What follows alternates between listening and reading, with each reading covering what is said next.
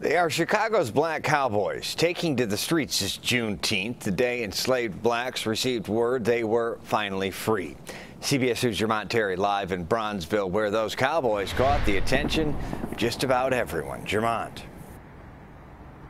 Brad, throughout the day, there were many celebrations commemorating Juneteenth, but the impromptu horseback stroll down King Drive left so many people in awe.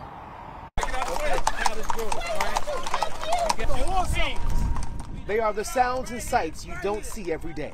Horses trotting down King Drive in Bronzeville, carrying Black Cowboys.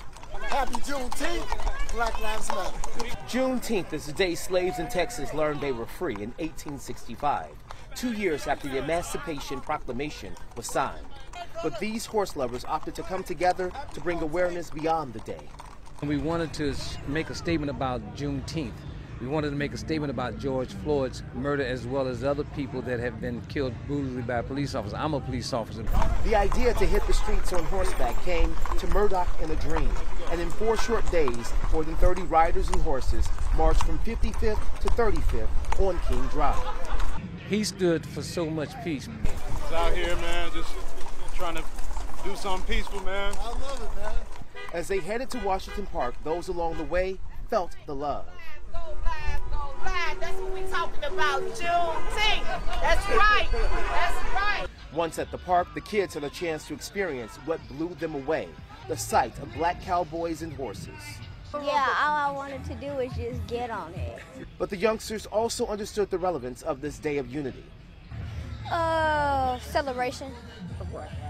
Of the country. Africa, America.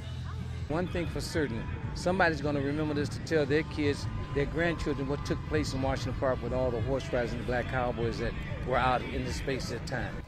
Now, the Cowboys are hoping to make this annual stroll down King Drive on Juneteenth, but we should also point out that Juneteenth has long been celebrated by African Americans across the country. It's just this year it's gaining national attention, with many people calling for it to be a federal and/or state holiday. Reporting live in Bronzeville tonight, Jermont Terry, CBS 2 News.